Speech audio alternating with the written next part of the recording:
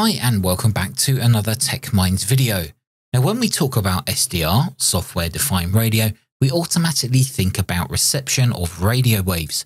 However, with a little device like this, we can visualize and even hear sounds in the ultrasonic range using an SDR and an SDR application. Now this is an extremely small Ultrasonic MEMS microphone, similar to that you'd find in a cell phone. Now there are a few different models and makes of these types of microphones available on the market, but this one is made by Knowles, the model number on the screen now. Now these have a frequency response of between 10 kHz up to 80 kHz, depending on which model you purchase. Now this makes them perfect for receiving those ultrasonic sounds emitted from flyby bats just looking where they're going. The MEMS microphone is pretty much a surface mount component, so I got mine already soldered to a small breakout PCB. Now this gave me 3 connections to use: a ground, a plus 3 to 5 volts input and an analog output. This particular MEMS microphone already has a low noise amplifier built in, but you can build yourself an external signal amplifier and audio filters to suit your needs. Now for my tests, I didn't bother with making an external signal amplifier or adding any filtering or DC blocking. I simply connected this microphone to a 3.3 volt supply coming from a little power supply board and then connected the audio output directly to input B on my SDRPlay RSP-DX SDR receiver. Now this little power supply board came in an Arduino kit a while ago and it can be powered via USB. I did notice that when connected to a computer USB, there was more visible noise on the waterfall of the SDR replication, so I changed this to use an Anchor power bank, which is battery powered. Now I just used this little breadboard to make connecting all the wires easy. Of course, if I was serious about this kind of hobby, then I could print a nice little 3D printed case.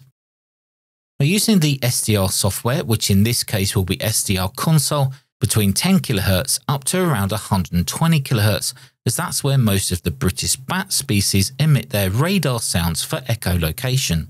Obviously these are outside the frequency range that a human can hear, but this little microphone can pick them up and send those signals to the SDR receiver. With SDR console, I zoomed in to show me around 10 kHz up to 120 kHz. I also slowed that waterfall speed right down. Now this is so that any ultrasonic sounds that's picked up by the microphone doesn't go whizzing past off the end of the screen, and it's so we can see them clearly. So that I could have an audio representation of these sounds, I set the modulation to USB wide and dragged out the bandwidth as much as I could. Now after placing the microphone on my office windowsill, which is located upstairs, I just sat back and waited to see if this would actually work. Well, here are the results.